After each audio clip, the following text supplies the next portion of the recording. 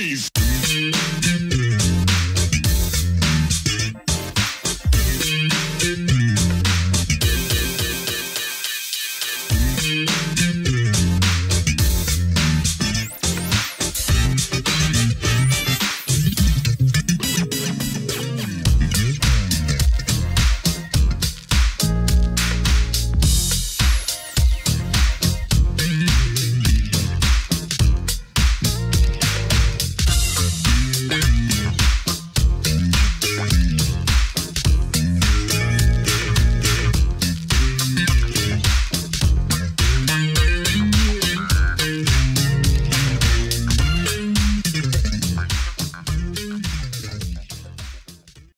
Welcome back to the next part of this Truth and Rhythm episode.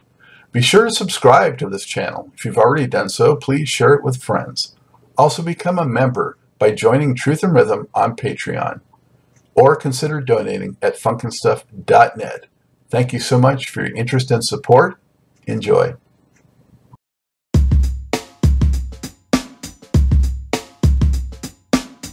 Hey, before we get started with today's show, I just want to draw your attention to new merchandise. Funkin' Stuff and Truth and Rhythm designs are in, and they look pretty darn cool. So show your support, help support the program, and show off some stylish merchandise and apparel. Only at the Funkin' Stuff store.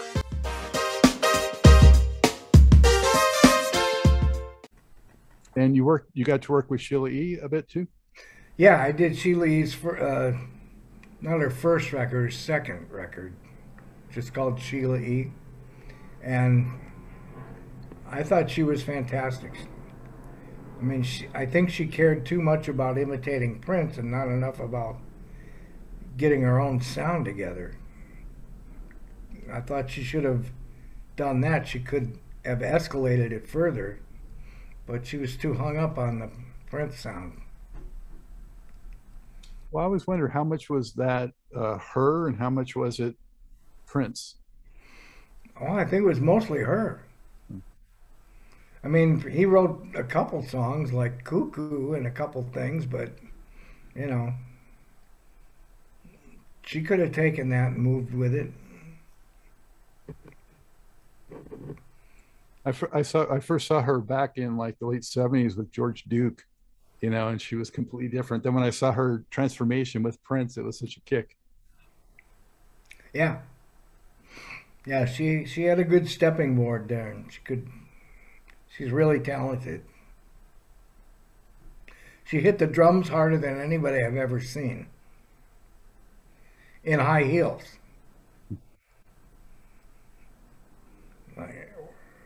That's an aggressive girl. Yeah. I'm glad she's still at it, still doing it. Yeah.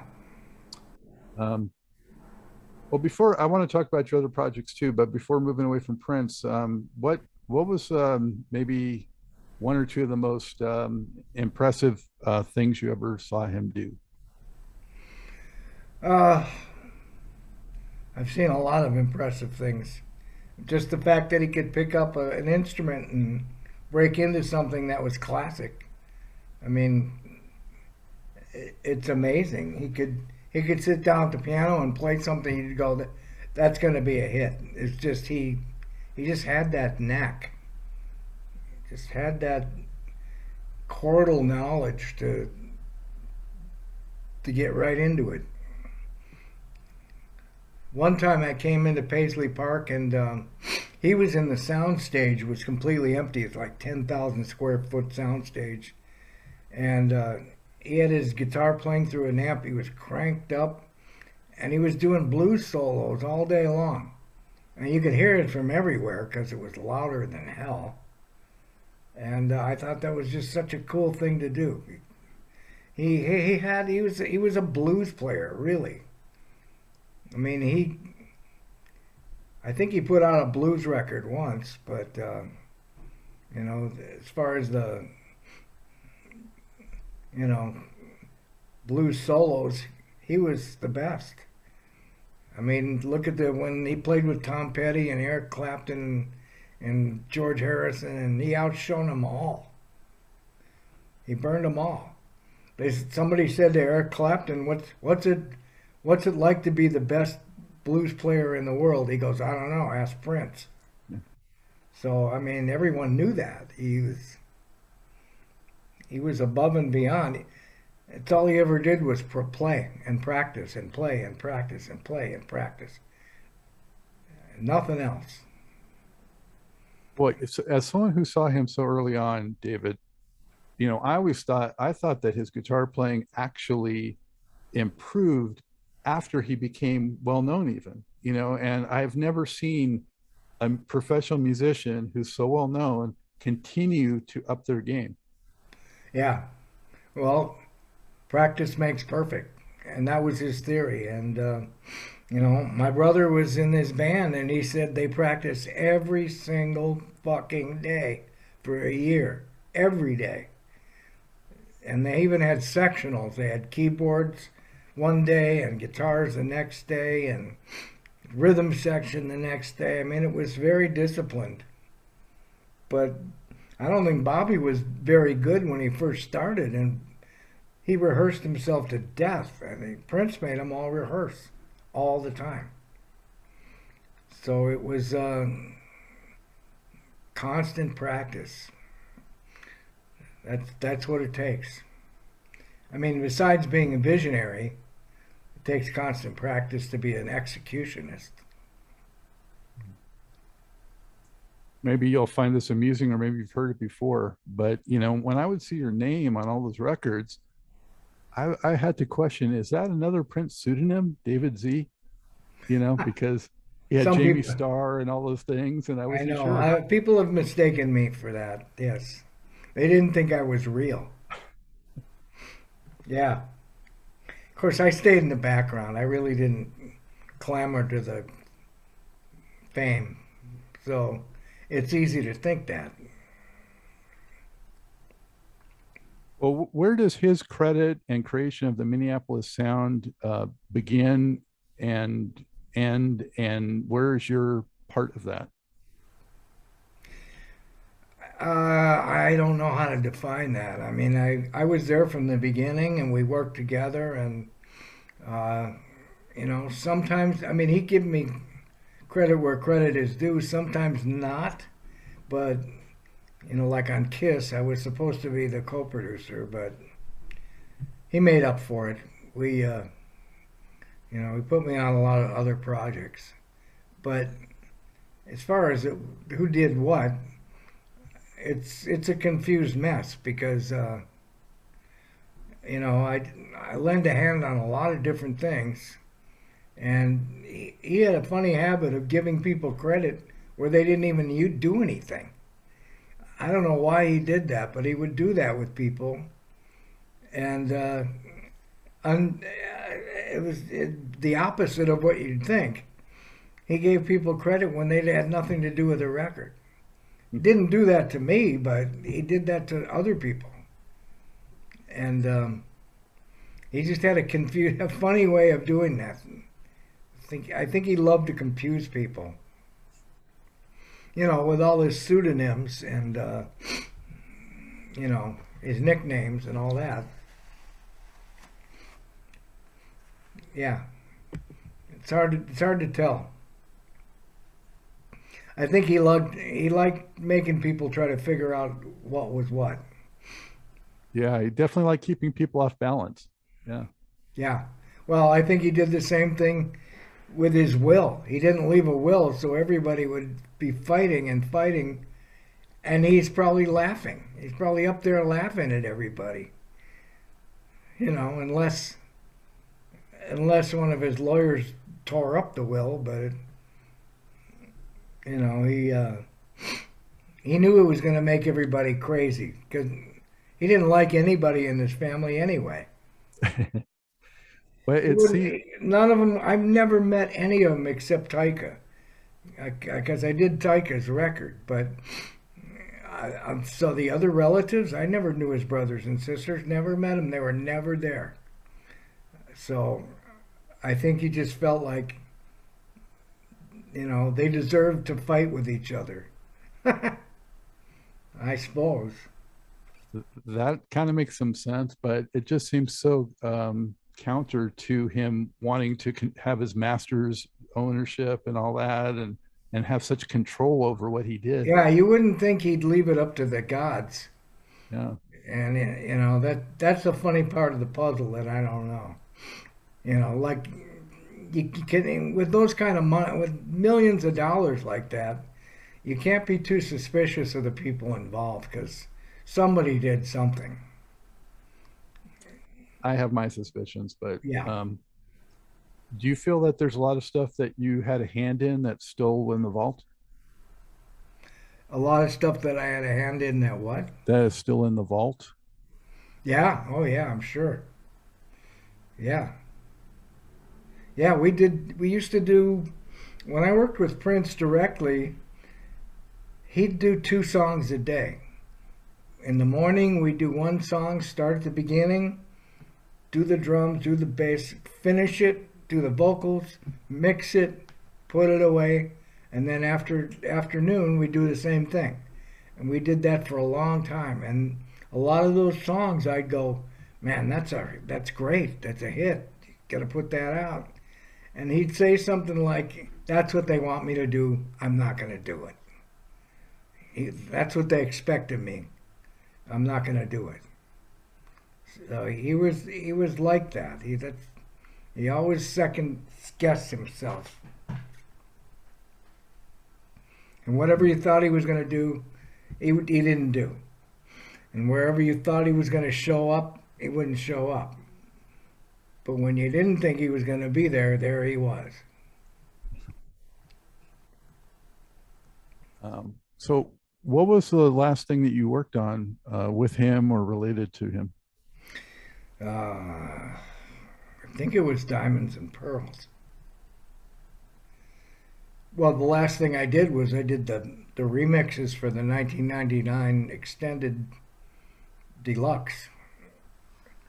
And I did actually a great remix of the original Purple Rain concert that's going to be a film on Netflix. And it's probably not going to come out till next year. But we mixed for film. And they had great, I didn't realize it, but they had camera on the whole concert. I didn't even know they did that. But Prince filmed everything. So this isn't the Syracuse one that was released in like '85 on VHS? It is, but it's a totally professional mix. That was my monitor mix from the truck, and it was okay. But this is I remixed at Sunset Sound, so and I think I'm gonna try and do a Dolby Atmos version of it because that makes more sense at this point. Well, we look forward to that. That'll be great. Yeah, Netflix can do Dolby Atmos now, so I've been talking to Nico Bolas about it, trying to help me out and do it. So two questions, David. So Diamonds and Pearls was the last project that you were around for. Why did you no longer work in that circle? I moved away. I did Big Head Todd and the Monsters record that was pretty big, and then after that I got requests for all kinds of companies and people to do the same thing.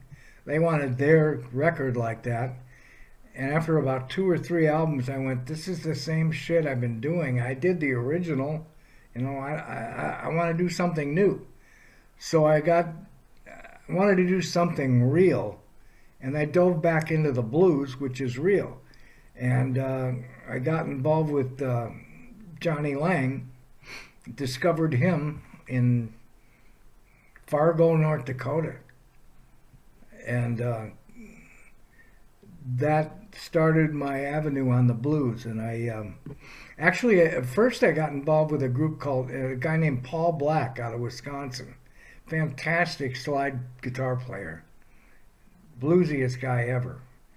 And I took his tape down to a blues convention in Memphis, and I ran smack into Isaac Tigert and Gary Bells, who were just starting the House of Blues, and they had the clubs, and now they wanted to do a label for the blues, and they hired me. And they went, "Why don't you come down and join us?" So I remember that now. I had forgotten, but I remember that now.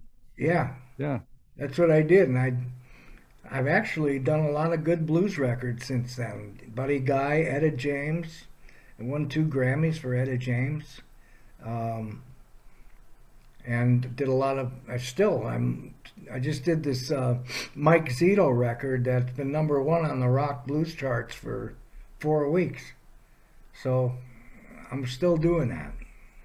I love those records too, David. I just saw Mike Zito a couple months ago. He played here in Charlotte with Eric Ailes and Anna Popovich. Yeah, Great show. yeah, yeah. They're great. I mean, it's a good market to be in because it's not trendy. You know, it doesn't come or go with what's popular, like a rock music business. But it's a steady stream of people. When you got into it too, I think in the early 90s was an interesting time because it was sort of like this next generation of players like Kenny Wayne Shepherd and Jonny Lang and Eric Ailes, who were all sort of coming out of the ashes of Stevie Ray no longer being Yeah. around. Well, I did records on all 3 of those guys. I did the Gales brothers. I did Kenny Wayne Shepherd's first record, and I discovered Jonny Lang did his first record. So yeah, I think I'm part of helping that new generation of blues. That's awesome. Um, and Jonny Lang, too, a tremendous singer, besides being a great player. Um, and what's your approach with the blues guys versus, the dance records? How do you approach it differently? Well, usually it's not a drum machine, which the dance records are. That makes a big difference. Uh, the blues records usually do the whole band at once, and it's more of a live, in the studio situation. Um, that's how I've done most of it. Besides, it's more fun that way.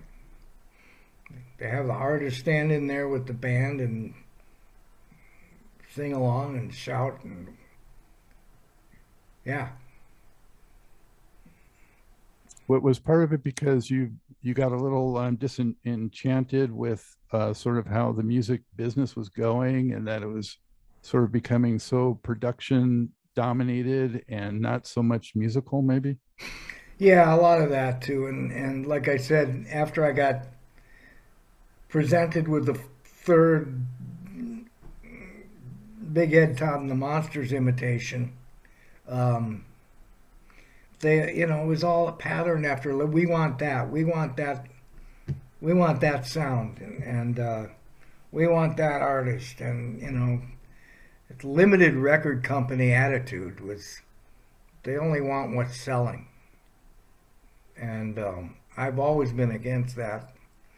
Much much to my credit and much to my demise, whatever. But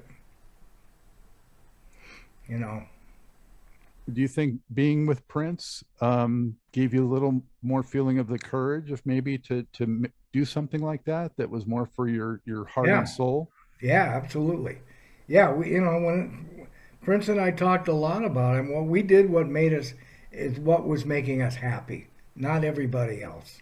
No, he didn't do it for everybody. The only song he ever told me that he did was Little Red Corvette. He said he wrote that so he could get on the radio, but he didn't like it. Which I went, what? That's really crazy. And he went, I knew that was going to get on the radio, so that's why I wrote that song. And that's the only time he ever, said he was going to catering to the radio.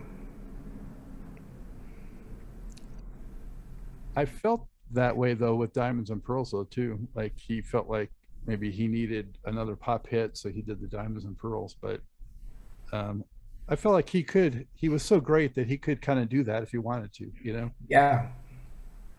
But then he could do something like Kiss, which was totally against the grain. And, piss off the record company. So you had mentioned it, and I want to jump back and give it full due. The Fine Young Cannibals, David. How did you become involved with that project? Um, Tell us a little bit about that. Uh, I actually was in LA, and was it Roger Ailes? The head of London Records. He he wanted to take me out to lunch, and I thought that was cool. And took me out to lunch. He said, "I got this group. They can't. They all live in outside of London, and they can't seem to get together." I went, "That's odd. They're in the same city." He goes, "Well, they're having trouble getting together to finish their recording." He goes, "What if can't we just ship them to Paisley Park and they'll be trapped there and you could finish the record?" I went, "Well, it sounds like a theory, I guess." And so they started sending me tapes, and they sent me a song called "She's My Baby," and which turned out to be "She Drives Me Crazy." It was the same song, and I thought it was great. Um, and so they got shipped up to Minneapolis, and they got off the plane, and Roland, the lead singer, brought a big bag of brown rice with him because he didn't think we had brown rice in Minneapolis. I mean, they were in culture shock. They didn't know where they were. They were from post-punk London with short hair, and you know how they dressed. And Minneapolis was just full of different people for them. Everyone was tall, everyone was Norwegian or Swedish, and they were in shock. And they came in, and sure enough, they had nothing to do but record because there was nothing to do. They're in Minneapolis. So we finished the record there. And as it turns out, the "She Drives Me Crazy" was the first release. And it turned out to be great for them. Were you surprised at how big of a hit it turned out to be? Yeah, I'm always surprised. I never think it's going to happen like that. You don't plan on things like that. Like I say, we just do what makes us happy. And that's what we did. We were happy. So everybody else obviously was too. It turned out to be such a MTV darling also, I mean, such heavy video rotation. Yeah, it was good timing for that. Good timing. That was, they took advantage of the whole. I mean, Prince took advantage of MTV in the very beginning too, with "When Doves Cry." Did Prince cross paths with the Fine Young Cannibal guys at all, or? I don't think he was around. I mean, if he was, it wasn't. He never came in and said hi. It was just, a wave in the hallway. But no, I don't think they ever hung together. They were actually vegetarians at the time, and I remember the last day of recording, all the crew kept bugging us because they had a barbecue outside of the soundstage. They went, "You want us to cook you steak?" And the Cannibals kept saying, "No, we're vegetarian." And the last day, Roland goes, "I want a steak." And so they cooked him a steak, and then he was eating. All the road crew went, "The main cannibal's eating meat. What are we going to do?" Yeah, it was pretty fun. We That's had a good time. ironic with their name, yeah, being vegetarians for sure. Yeah, we had a good time. And were you were around Paisley Park when Mavis Staples and George Clinton were around Yeah, too? yeah, yeah. I was there. George Clinton used to, he, I guess you can tell that now, but he was in Studio A and I was in Studio B with an amateur group that, newbies. And George Clinton kept calling me on the phone going, "Hey man, you got any pot? I need to have a hit and mellow me out." I went, "Yeah, I'm in a take. Can I wait till the take's over?" And he went, "Yes, cool, cool." And he called again, and then I said, "The take's not over." Then 5 seconds later, he walks in the studio, and the group would, they were in there as amateurs, and they saw him and they just stopped playing. They stopped playing and they went, and he came in and kidnapped me, made me give him a joint.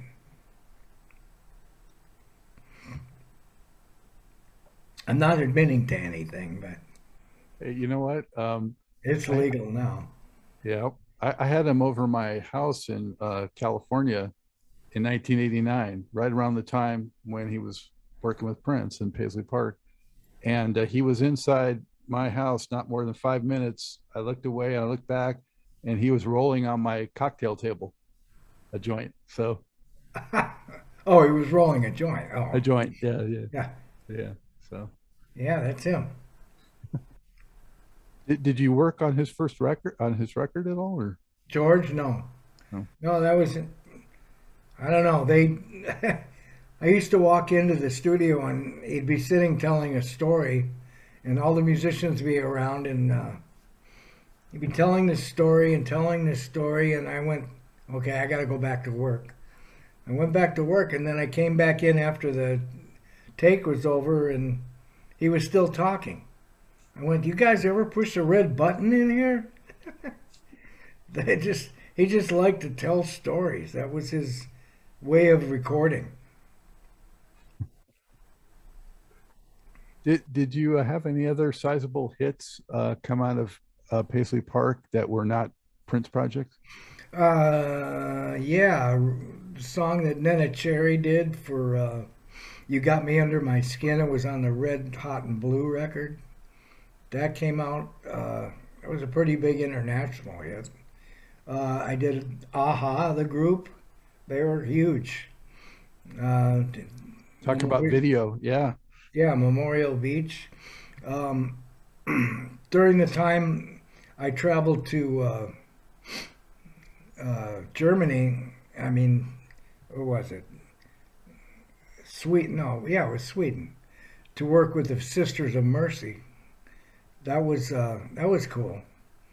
I got to work with Andrew Eldridge, who was, I thought he was a really a great genre that needed to be exposed, and I knew the new Vampire Lestat movie was coming out, and my goal was to get Sisters of Mercy on the Vampire Lestat movie, the soundtrack. And unfortunately, they had a fight with Bob Krasnow, who was head of Blue Thumb label, and he made it his life goal to see the Sisters of Mercy did not succeed in America, which was really terrible. It was some sort of a political fight, and he blocked their career. And everybody in Europe and around the world loved that group. They were huge, gigantic. And I thought maybe that would be a possibility for me to get them forward and do the soundtrack, but they didn't. It was unfortunate. It like harkens back to what you were talking about earlier. I'm not even sure we were on the air then, but about the business, Yeah, right. It's not just music, which sucked. If it was, it would be different. But you got to play the game. Yeah. So when you worked with so-called alternative acts, they would be on alternative rock stations mostly, but your Go-Gos and Bananaramas and things that probably came out of the Fine Young Cannibals success, I'm guessing, BoDeans, and How did you approach that kind of material differently from the funkier Prince type stuff? Well, like I said, the main thing was there was no drum machines. That was a different style of music. It was drummer, live bass. It wasn't electronic instruments to set the pace, and basically the drum machine was the big difference because that could afford you to do sparser beats, and there was no cymbals involved, and it's a whole different kind of music. And I did the BoDeans record, and that came out. That was great, but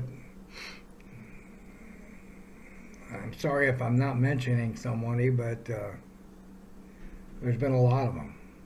But yeah, that's the main difference. I mean, dance music needed a steady beat, usually a drum machine. I mean, with Funky Town, it was way before drum machines.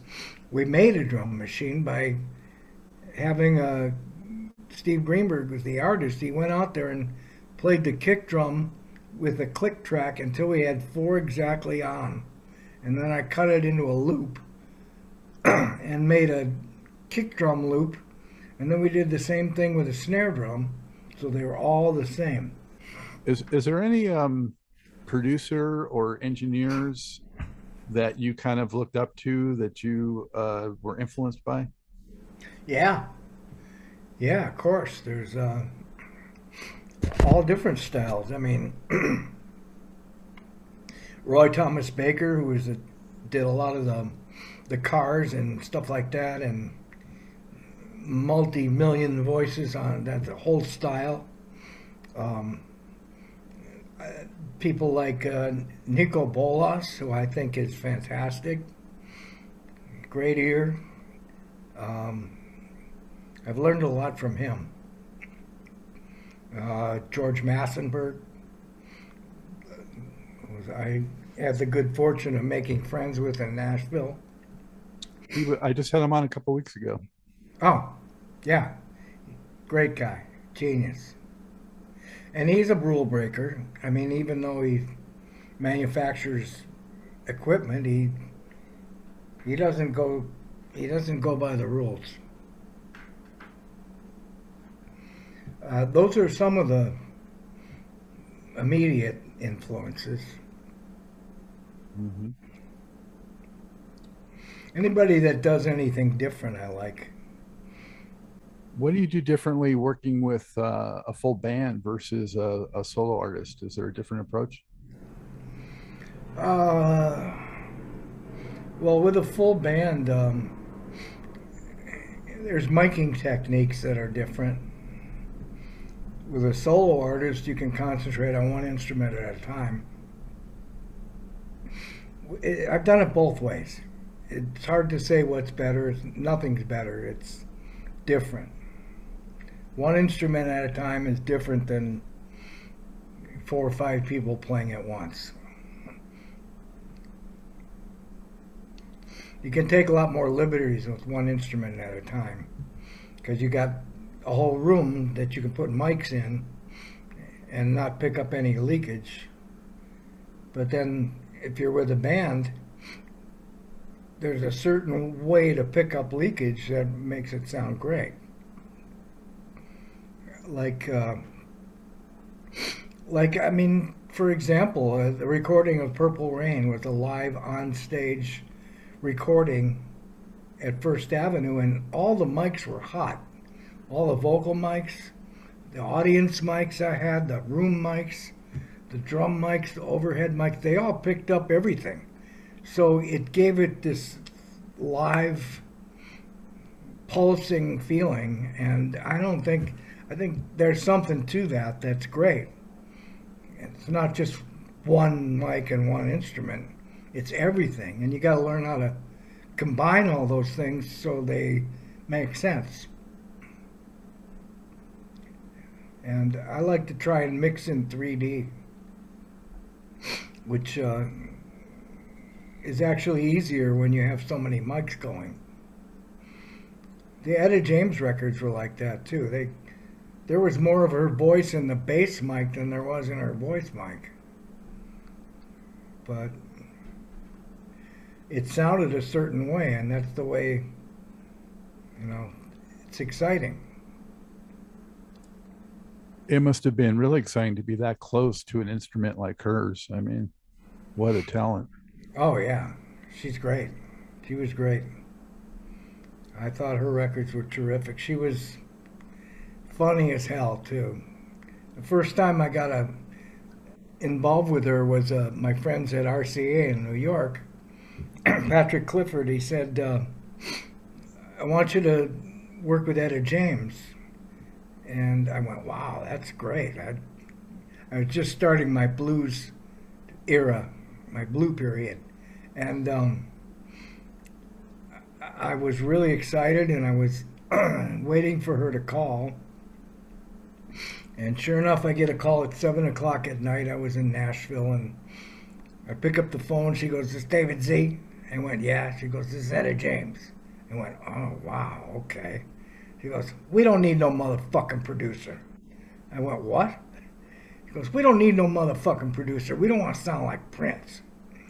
I went, "Well, I was just trying to help. I mean, they thought I could help you." And she, right off the bat, it was on. You know, she started it. And it calmed down from there. But that was my first conversation with her. Wow. Yeah. You made it through the initiation, it sounds like. I guess so. Yeah. I know I'm jumping around a little bit, but you've had such a diverse and multifaceted career. You worked with Jody Watley some too? Yeah, I did her first album. I'm Looking for a New Love, and yeah, that was great. She was a workhorse. She did not get frustrated. She said, I mean, that was during the age of tape, and we had to punch in a lot of words because, you know, I made sure she was on pitch. We didn't have auto-tuner or anything, so we had to punch in every word that was off key, and that's hard to do. And different endings for each phrases, that's hard to do too. And she worked and worked and worked and never complained, never got tired. She just did it. And Andre Simone wrote that with her, all those songs that we did. And it was fun. It was just me and Andre and Jody. Andre had everything programmed, so he'd push the button and all the synthesizers would do everything. You know, they're all pre-programmed, the bass, the keyboard. We all mic'd them separate, but it was a challenge. It was cool. And Jody was great. I think she got the Grammy that year for Best Vocal Performance. Yeah, well, it was a monster record. I mean, that just shot her to the moon. That was like, Yeah. you know, Janet Jackson, similar to the Janet Jackson. Yeah. Yeah. Yeah, it was great.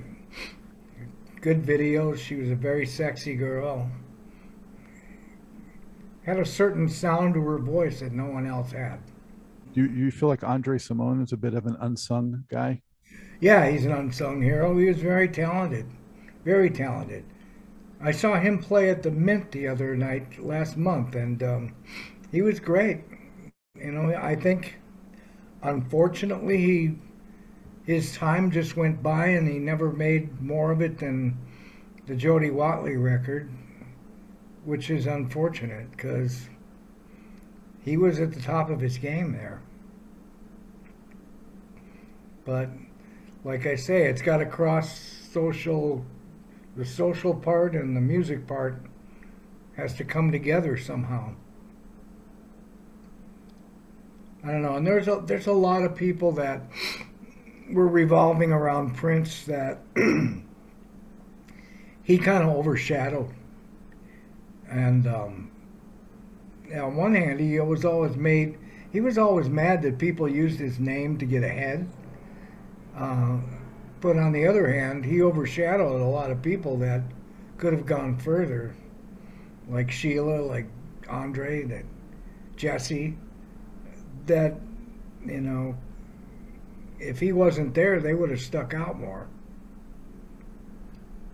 But Works both ways. Absolutely. Yeah. It just seems so like there's a little bit of idiosyncratic personalities there too, like Andre and Jesse, and they're kind of like want to cut their own path, you know.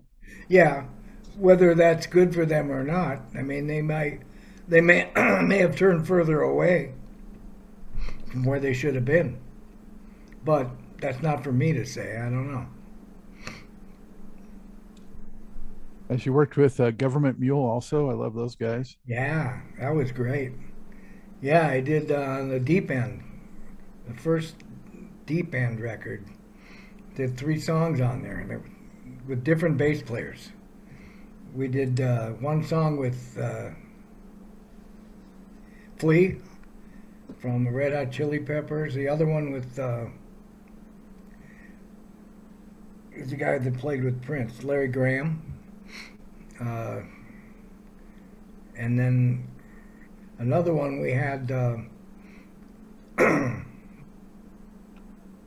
rhythm guitar player for it was Lane Staley with Alice in Chains. yeah. Yeah. Cantrell, Jerry Yeah, Cantrell. Jerry Cantrell. Yeah, he sang harmony on one of them. But we traveled all over to do that. We did it in L.A., we did it in San Francisco, and then I mixed it back in L.A. And that was after their bass player had passed on, and they had Yeah. guys step in for a tribute. Yeah. Yeah, they had 20 different bass players for 20 different songs. Yeah, Warren is amazing. What an amazing guy. The voice, the guitar, very, very talented person. Yeah, there's a guy under the radar for most people, but yeah, great talent. Yeah. Yeah, he's a once in a million. And yeah, he's at home in like almost any kind of genre too, you know. Yeah. And Buddy Guy, was he a character? Buddy Guy was a real character. Yeah. We did the tracking in Nashville, and Buddy was great. And I took him in all different directions. It did drum loops, and I mean, he was in for it.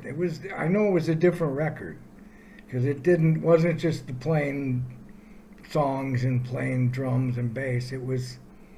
We did rhythmic loops and all kinds of shit going on in there, and I thought it was a real different record. I liked it. And when it came time to vocals, Buddy said, I'm not so confident with my vocals. And I'm thinking, what? This guy's fucking... He goes, I'm not so confident. I may need to have you get a little cognac. I went, cognac? What's cognac? He meant cognac. He goes, yeah, I got to have some cognac so I can sing. And I called the record company, and the A&R guy said he only drinks $150 a bottle stuff. So you prepared to do that? I went, yeah, I guess. I have to. But he was hysterical. He was really a classic to work with. I can only imagine. And still doing it, he's still got the chops and the singing, just Yeah. incredible. Yeah, we did a duet with Jonny Lang that came out good. And you've been working with the Allman offspring too, right? With Devin Allman. Yeah, we did. I did Southern Gospel, Cyril Neville, Mike Zito, Devin Allman. That was a great group. Very diverse. And Albert Cummings is another guy that I think maybe a lot of people don't know, but he's a heck of a player too. Albert Cummings is good. Yeah. He came to LA and we recorded here. And is he Australian? What? Is he Australian? Where's he from? Albert Cummings. He's from like Indiana or something. Oh, he's Something. from America. Okay. Yeah, yeah. He's like a contractor. He has another job. He builds houses. That's what a lot of these guys got to do it. Some of the best players are building houses. Yeah, well, the music business is nothing you can rely on anymore. Yeah, it's a damn shame. Chris Duarte is another great player too. Chris Duarte is great. He's gotten a lot more successful since I worked with him. I don't even remember. That was so long ago.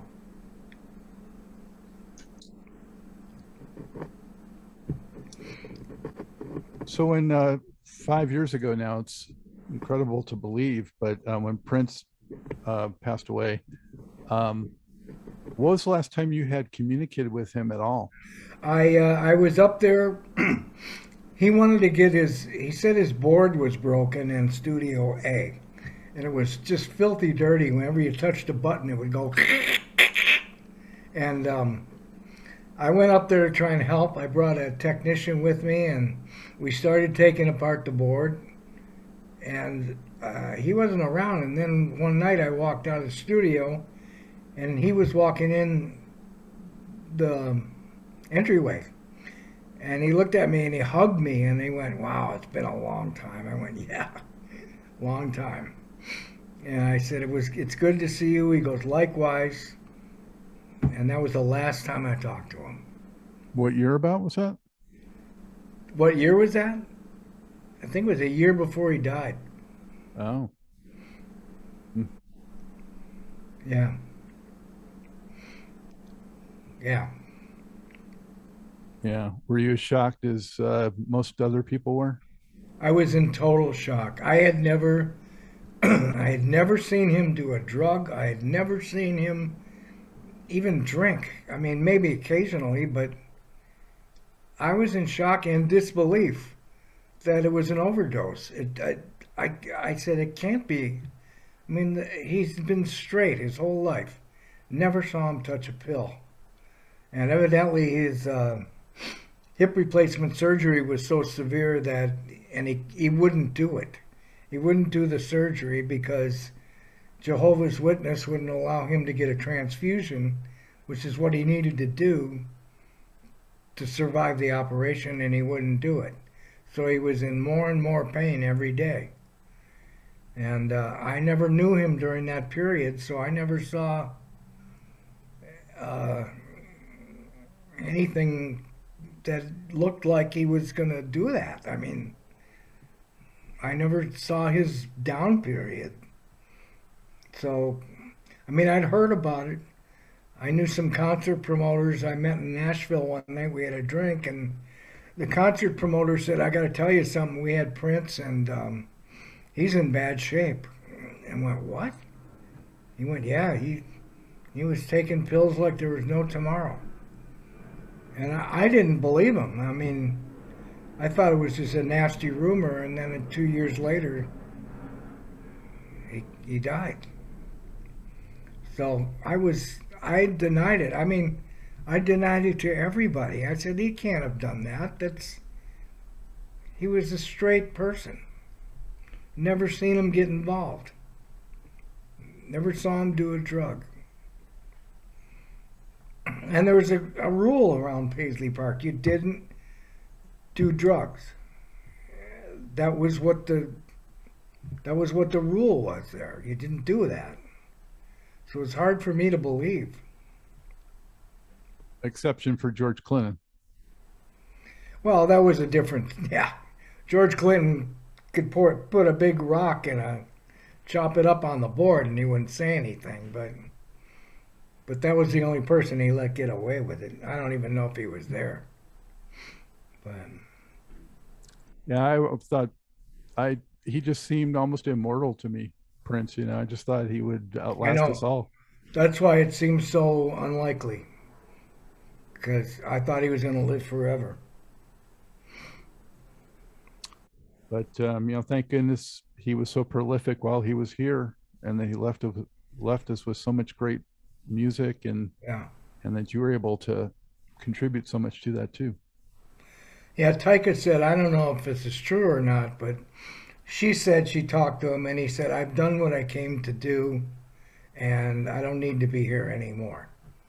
I mean, that sounded like a made up story, but that's what she said. He said they never really talked anyway, so I can't really imagine that's true. Yeah, if you want to believe it, I guess it can give some closure of some kind.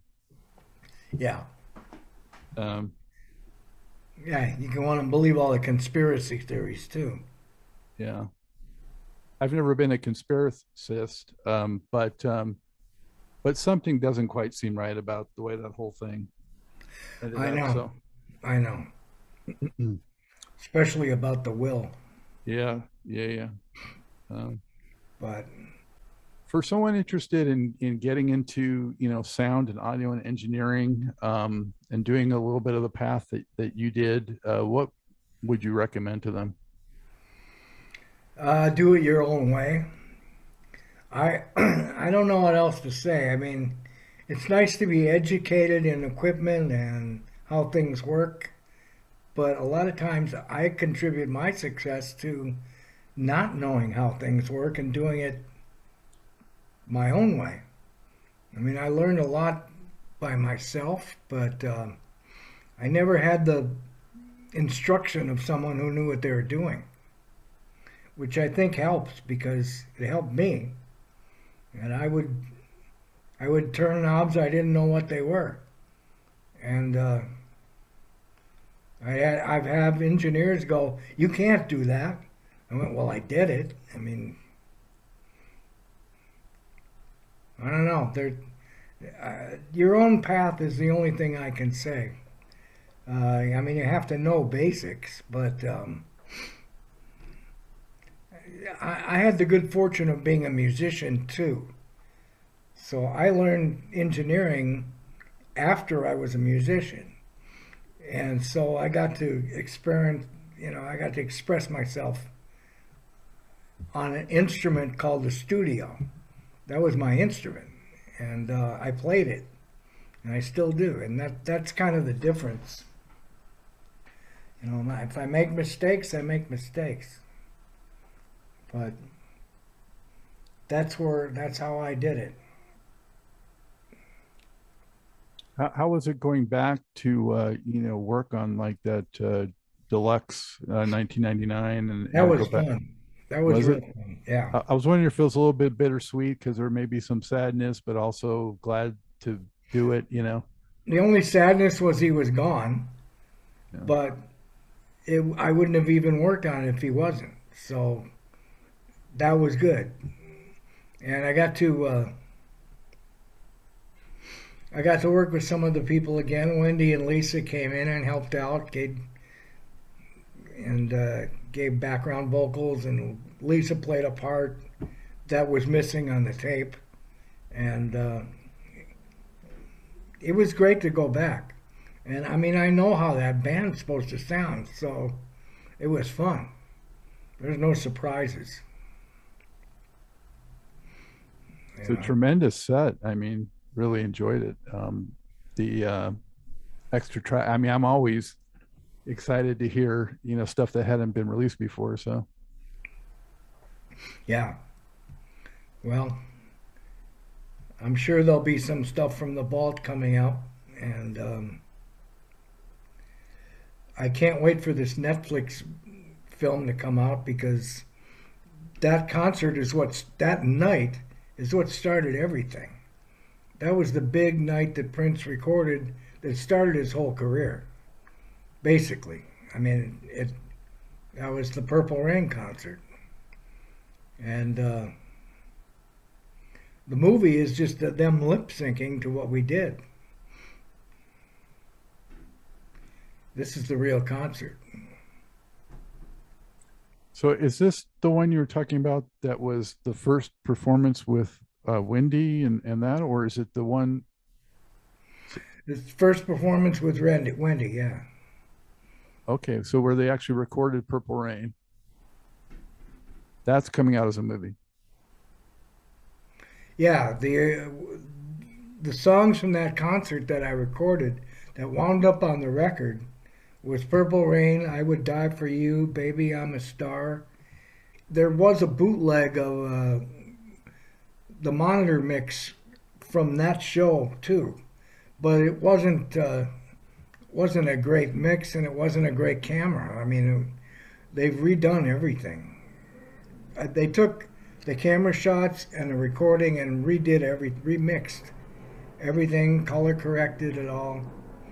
I mean, I'm hoping that they, end up remixing and redoing all of those albums and videos, and I mean, they could enhance them so much. Yeah, well, I know this one is, so we'll see.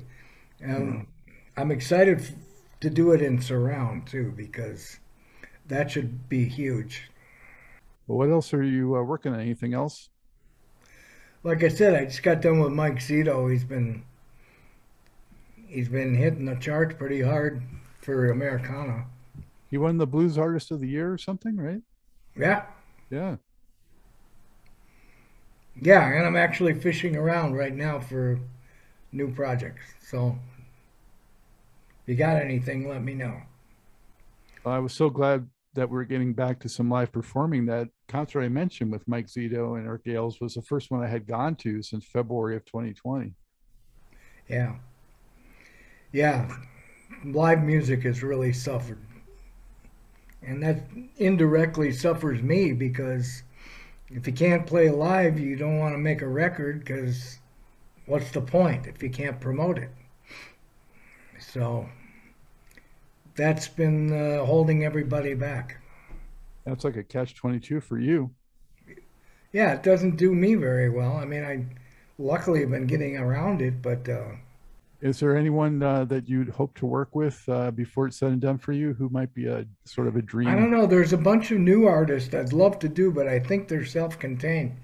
I've been following, there's a new girl named Maddie Noise. It's sort of progressive music, but very soulful.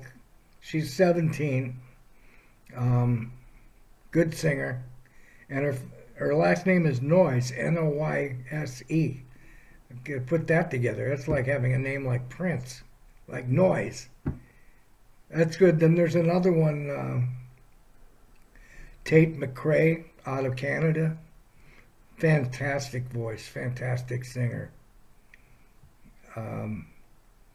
There's some new artists that I really am into. How do they come onto your radar usually? I dig and dig. I always have. I always try to spot new things. I'm always looking for new things. Thank you for this. Oh, it's been great. I really appreciate it. Thanks. Okay. So thank you. Take good care, David. Good to talk to you. Okay. I hope you enjoyed this episode of Truth in Rhythm. A big thank you goes out to our guest as well as to you, the viewer and listener. Also, much gratitude to Pleasure for supplying the show's funky opening and closing music. As a reminder, you can always access the complete list of linked shows by episode at funkandstuff.net. I urge you to support this program and receive the extra benefits along with that by subscribing to the Funk and Stuff channel on YouTube and sharing it with funk, R&B, and jazz lovers, joining Truth and Rhythm's membership program at Patreon, submitting a donation at funkandstuff.net, buying Everything is on the One, the First Guide to Funk book at Amazon, shopping at the Funky Things store for cool merchandise at funkandstuff.net, and linking through funkandstuff.net for all of your Amazon purchases. In addition, if you're an artist or anyone seeking proven, results-oriented professional marketing, PR, writing, or editing consultation or production, check out the media services section at funkandstuff.net. Also, I encourage you to drop me a line at scottg@funkandstuff.net. I love the feedback, suggestions, guest requests, appearance and sponsorship inquiries, and just talking about my favorite subject, groove-based music. For now, and as always, this is Scott Dr. GX Goldfine saying, keep on vibing to the rhythm of the one.